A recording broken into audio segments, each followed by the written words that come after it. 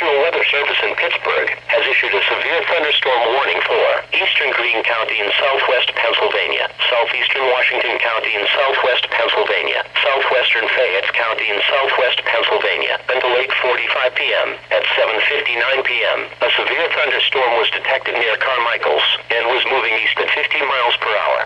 This storm is capable of producing damaging winds in excess of 60 miles per hour. Locations impacted include Carmichaels, Bobtown, Nemacolin, Greensboro, Masontown, Fairchance. This is a dangerous storm. Move into a sturdy building and avoid windows.